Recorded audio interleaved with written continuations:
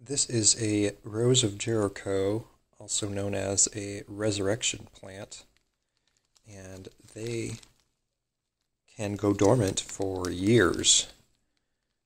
And once they're put in water, they will wake up and this whole plant will spread out and open up. It's fascinating. This was like a few dollars. I'm excited to try this out and see this process happen. Here it is beforehand, dry and dead looking.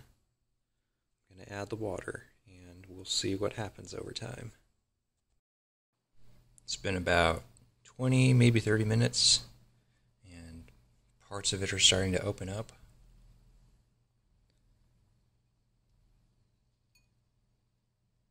I can center it now.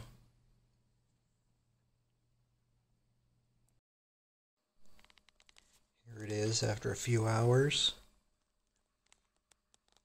It's expanding and opening up more. You can see into the center now.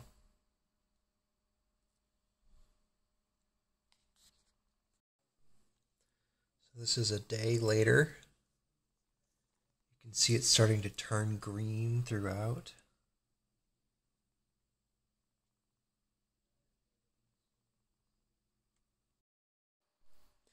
This is what it looks like about a week later.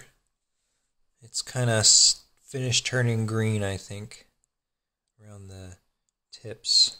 It's still kind of brown, but that's interesting that it turned green as much as it did. I'm thinking about keeping it this way for a while, and maybe I'll let it dry out and watch the process of it closing up again. That could be interesting too. But yeah, that's a Rose of Jericho.